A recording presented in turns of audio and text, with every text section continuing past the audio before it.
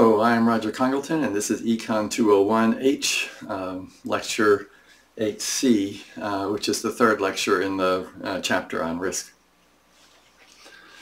So what I've done first here is kind of write down a bunch of notes so that I wouldn't have to write them as I was talking.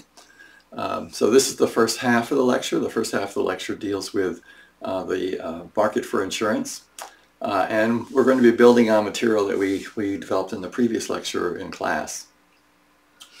Okay, so if you remember, we went through the idea of risk aversion. Risk aversion means that people try to avoid risky situations where there's some probability of loss, some probability of a gain, and there's and they're willing to pay something. They're willing to pay a risk premium to avoid the risk. Well, it's that willingness to pay for a risk premium, or a loss premium if you want to avoid a loss, a potential loss, that creates the demand for insurance. Right? So if I prefer a certain payoff that has a value less than the expected value of some risky choice, and then I'm willing to pay the difference between that risky choice, the expected value of the risky choice, and the amount of the certainty equivalent. Right, so that risk premium means that people are willing to pay for insurance. Right? Insurance basically eliminates or greatly reduces the loss that one confronts. So, for example, when you buy house insurance will essentially pay for a new house if your house should burn down, and it also deals with a variety of other kind of smaller risks that you might face as a homeowner. If you buy car insurance, if you wreck the car in a way that's not obviously your fault, and the insurance will normally cover the car repairs, fix the car, or replace the car according to the insurance policy that you have. So all this means that the insurance is basically taking away that low-end risk, which is partly what generates the expected value that's less than the best possible outcome that you could confront as a homeowner or car owner, or any other kind of owner of any other kind of risky asset, including banks who will buy insurance against default from their customers taking out loans, and so on.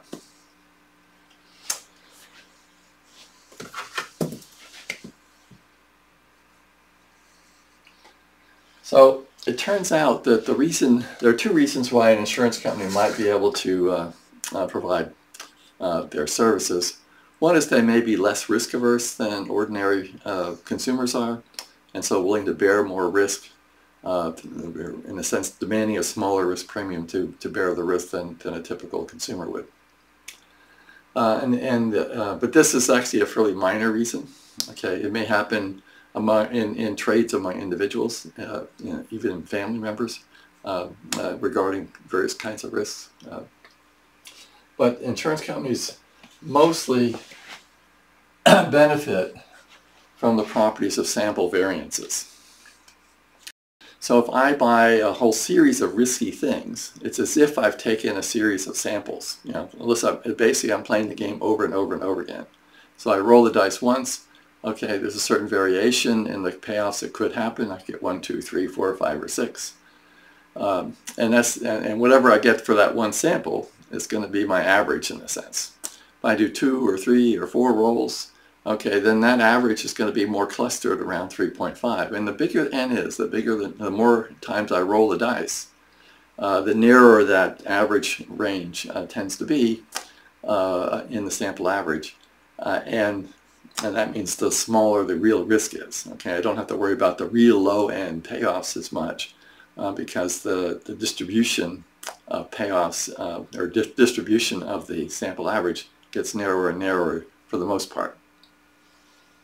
We'll talk more about that in a bit. Okay, so the property of sample variances implies that there are advantages to risk pooling, to sharing the risk if you want. And some insurance companies are set up as in the normal corporate way. They provide services and so on, basically risk pooling services.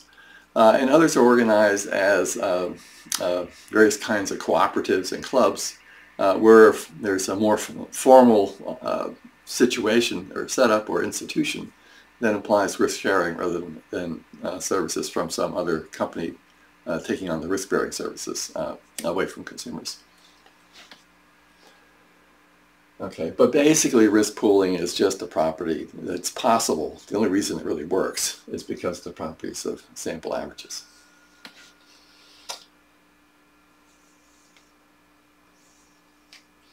Okay, so the main property of interest is that this, the variance, the low side, the probability of a low outcome tends to fall as the sample size increases.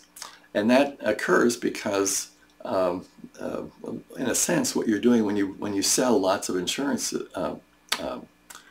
policies is rolling the dice lots and lots of times. And the average result of selling all those policies is going to be the average result that comes from all those different policies divided by n, right? That will be the sample average. That will be the average loss that you bear on all those policies that you sell. And so that's how much money you have to put aside in reserves to cover your losses.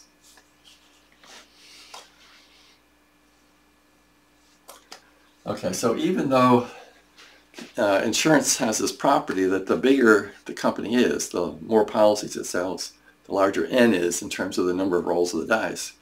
The narrower the variance tends to be, and so the less likely it is that really bad outcomes will occur. There's still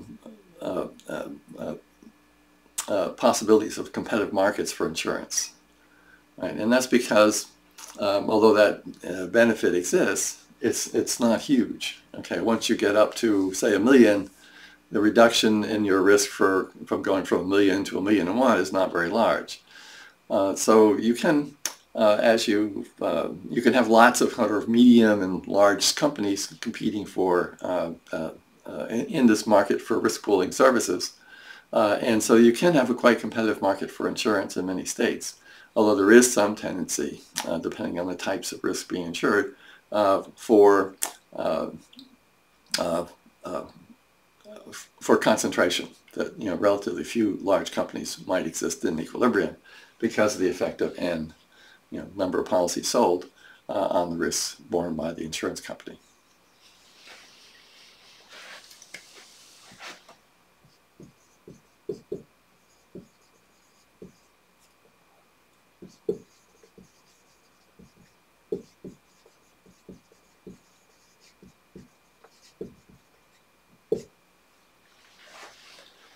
Okay, so to get at the statistics behind insurance, we need to think about variance. Okay, we haven't needed to think about variance before, so this is another concept from statistics.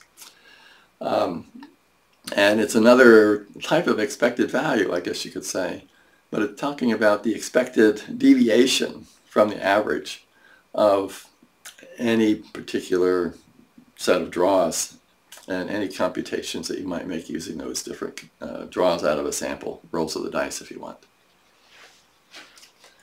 And the definition of variance is just basically the probability of event I, okay, times xi, whatever xi is, minus the mean, right, so that's the deviation from the mean, squared. Okay, now why squared? The simplest reason is that the mathematics of squares is easier than the mathematics of absolute values. Right? So you could just do absolute values of this deviation, and that would give you a term that we call standard deviation. Or you can just square the difference, and then if you want to get the standard deviation, you just take the square root of the variance, okay, and compute it that way. So essentially this is a way of making the math easier. The use of squares. And that trick is done in other areas of statistics as well, okay, which are beyond the scope of this chapter and this course, and which you'll learn when you take some other stat courses. Now, so this would be the risk, in a sense, one way of thinking about the risk that a homeowner would bear, right? The wider that variance, the bigger the risk. Now, if you look at the variance of a sample mean, which is sort of the average return from this portfolio of insurance policies that the insurance company issues. Well, that turns out to just be the variance of x, this over here, divided by n.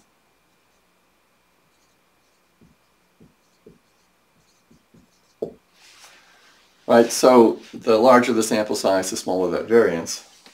And in terms of a diagram, the way that looks is something like this. All right, so with a relatively small sample, it turns out that the distribution of a sample mean is a normal distribution. And so it has that bell shape.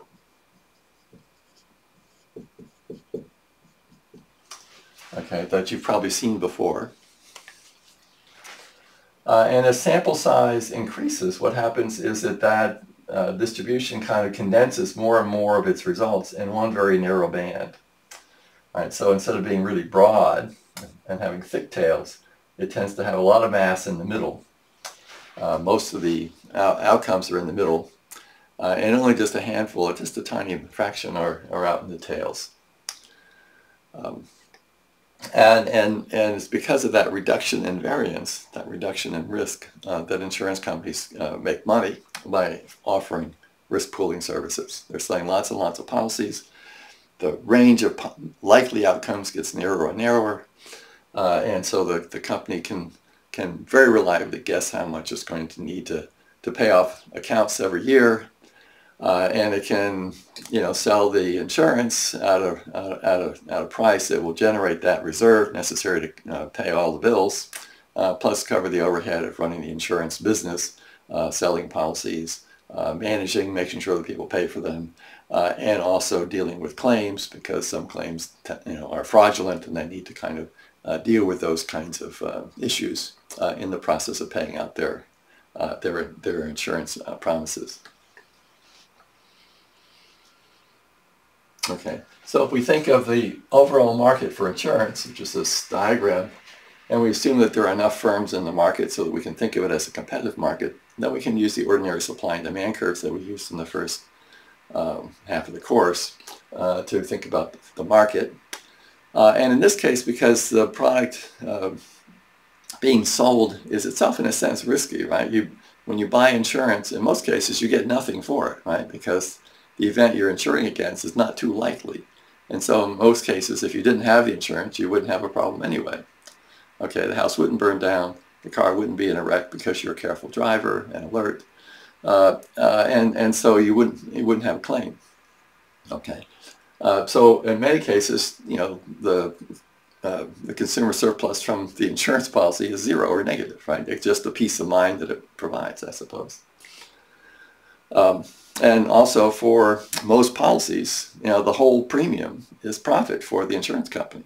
Okay. On the other hand, the insurance company does have to pay out when these somewhat rare events occur. The house burns down, the car's in a wreck, even though the driver was careful and doing all the right things, and so forth.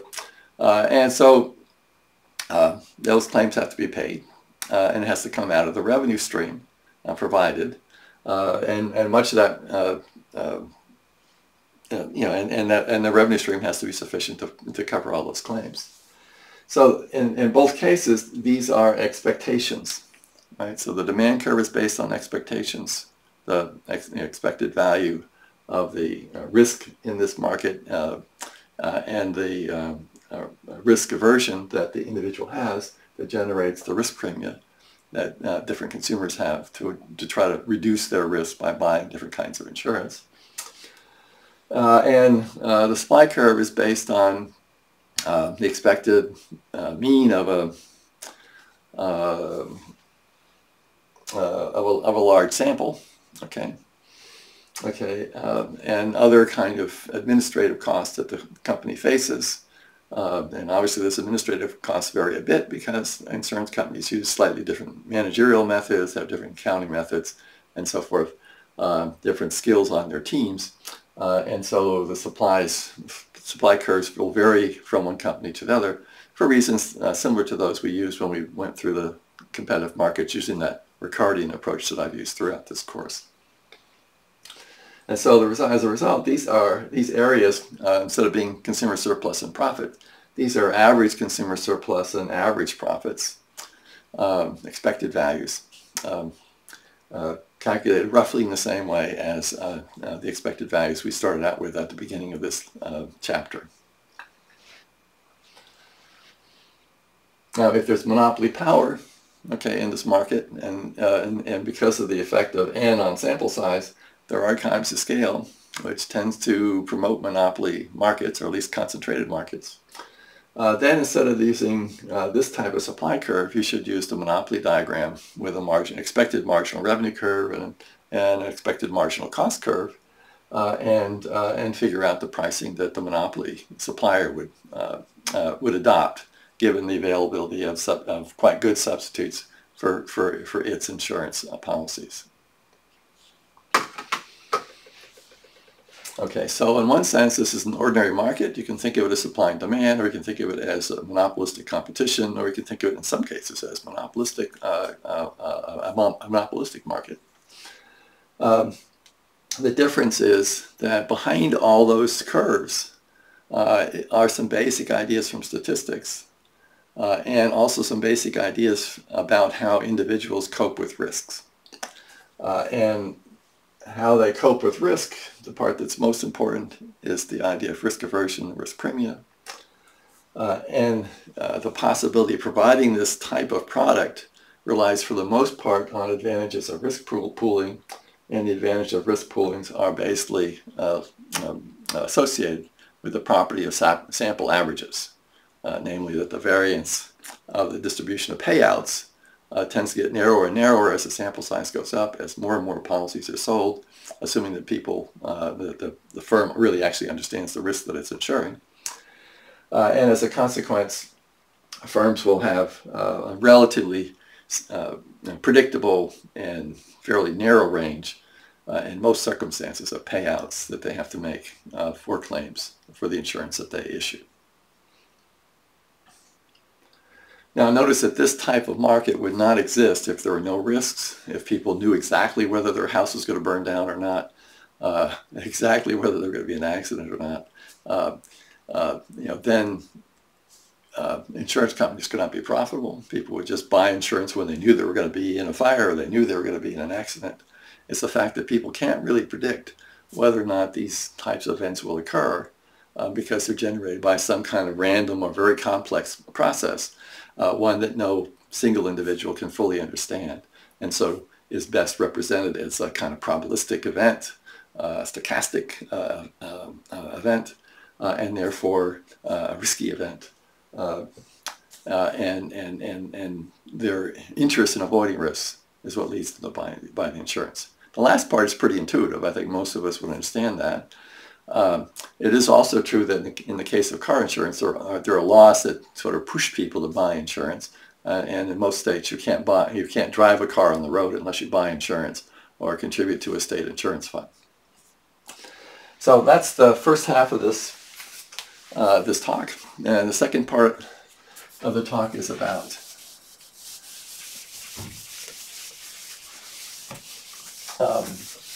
rational ignorance.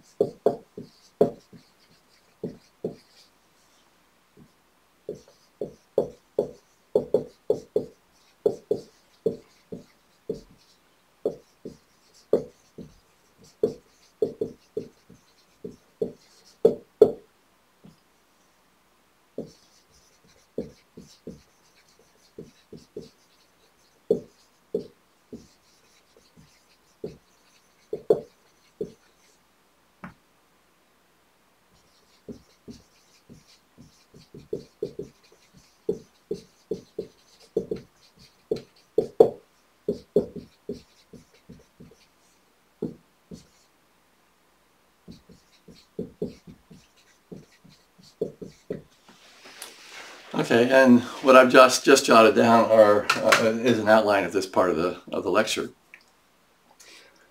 Okay, so rational ignorance sounds like a contradiction in terms, right? We normally think of people who are ignorant as somehow being foolish, dumb, or basically not very rational in the way that the term rational is used in ordinary English. But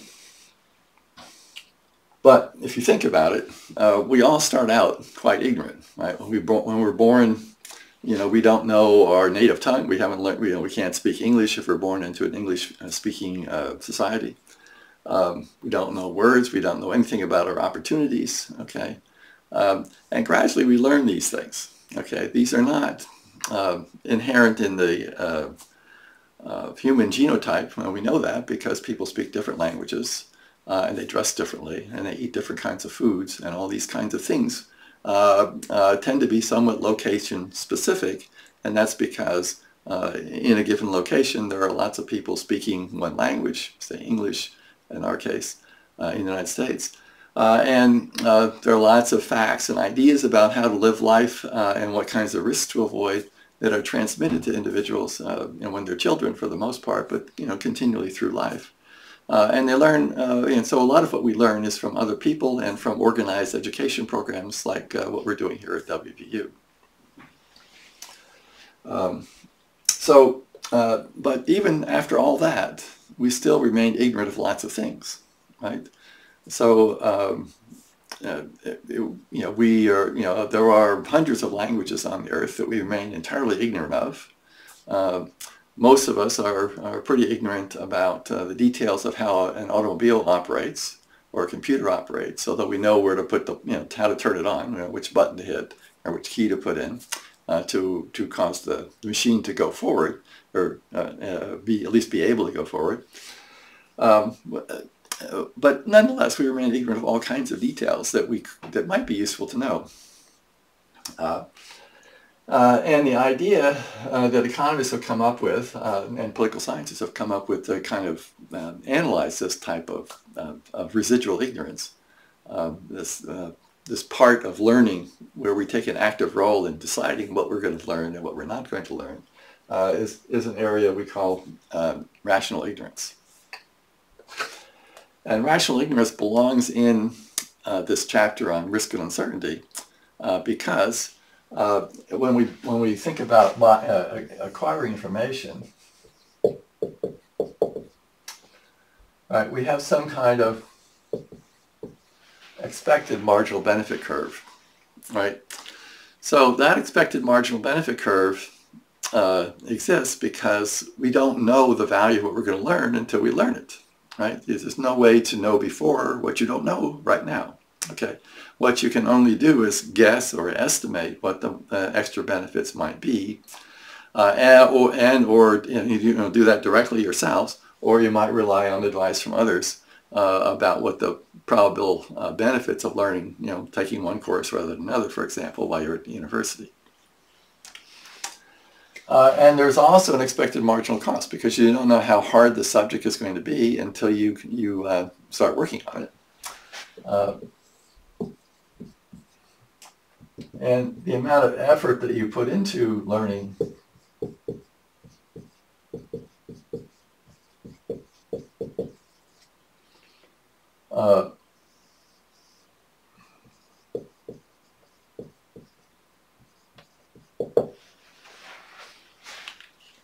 the amount of information that you acquire depends on your expectations about marginal costs and marginal benefits of a particular type of information.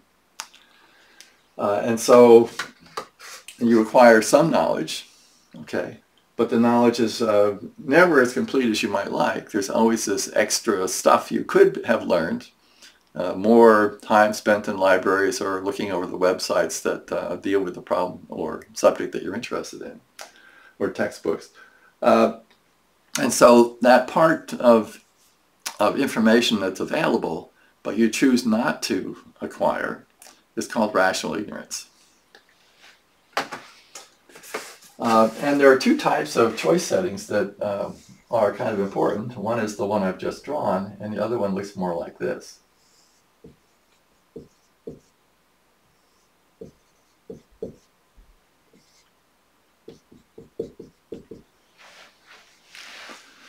Right, so in the second case, your expected marginal costs are always higher than your marginal benefits, and you don't invest any time and effort in trying to learn that material.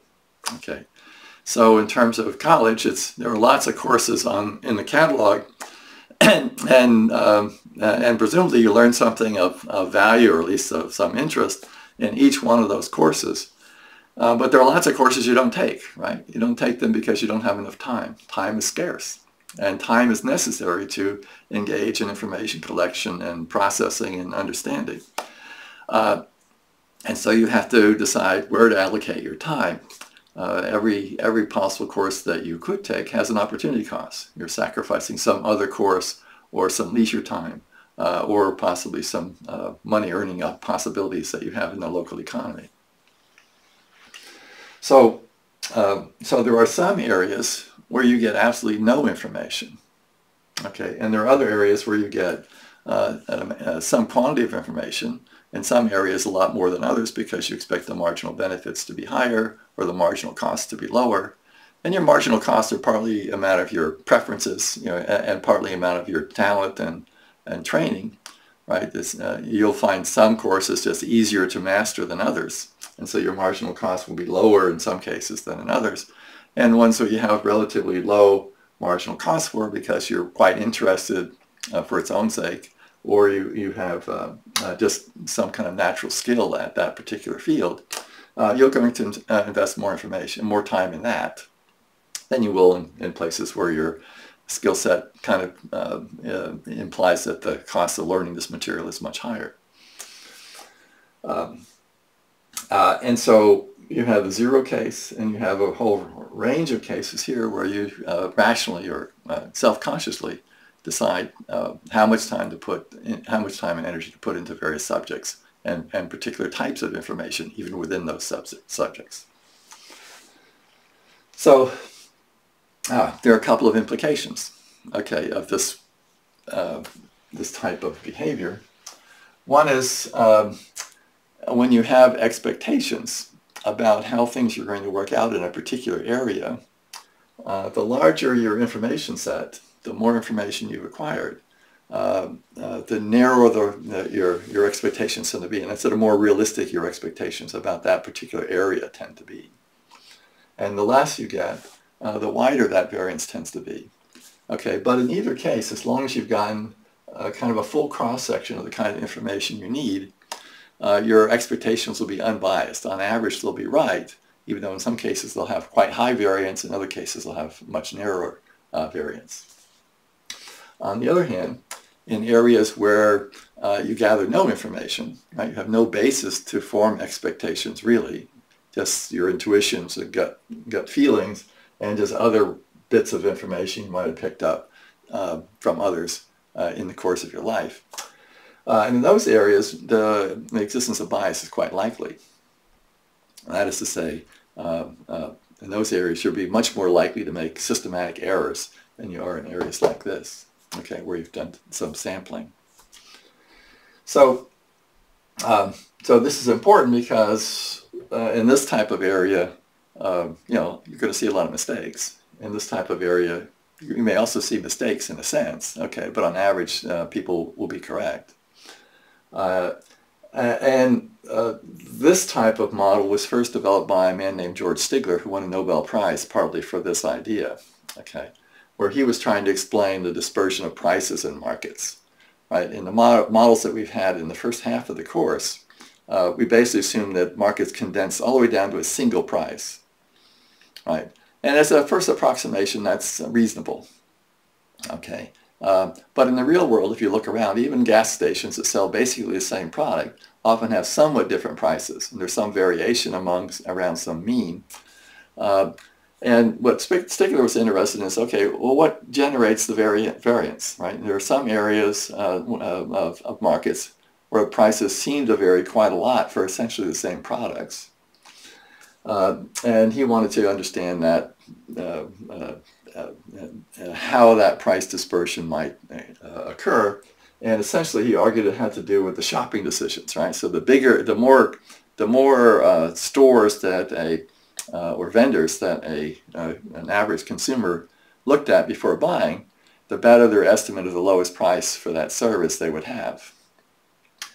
And so he basically argued that information cost, which is this marginal cost E curve in my diagram, is really important. And the higher that information cost, the more variance around prices, in market prices you observe, and the lower the marginal cost of information, the narrower that distribution of prices tends to be, and the more it looks like that perfect competition result that we developed in the first half of the course.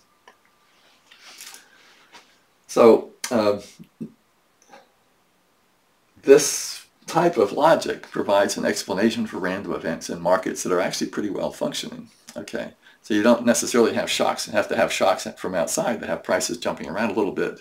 It's enough that people don't do a complete job of searching, and that there's not enough price pressure on firms in the market to cause all the prices to converge to a single price.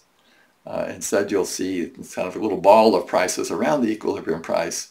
There's some variation because some consumers, pay more than they could have paid, and essentially, in a sense, they bought the product from, in a sense, the wrong place. Now, if you think about this sort of phenomenon, one of the things that happened with the development of Amazon as a major internet retail outlet is it became much easier to search, right? So that marginal cost of learning about prices, and to some extent quality, although you can't always tease out all the qualities you'd like by reading a website ad.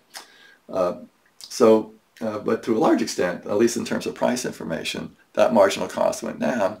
And so the advent of this highly developed website should have caused the variance of prices to converge towards that single price equilibrium that we used in the first part of the semester. On the other hand, there are still places like this where we don't, even though the information costs are much lower than they used to be to learn things, there are lots of things we don't learn. And in those areas, we're going to be certainly non-experts and much more likely to be incorrect in our guesses about how things operate. And so it's basically the complexity of the world, the huge number of different things we could potentially learn, that makes ignorance occur. If we could learn everything there was to know in a fairly short process of education, say, first through 8th grade, then we would all enter the world perfectly informed as grown-ups, and none of this would be relevant. Okay. It's the fact that the world has lots of things that one could learn, that these types of choices confront us all the time, and that in some areas we may be a little bit uncertain about things. Okay, but on average we're going to get the right result in terms of our own preferences, okay, and aspirations. But there are other areas where that's not going to happen because we remain completely ignorant.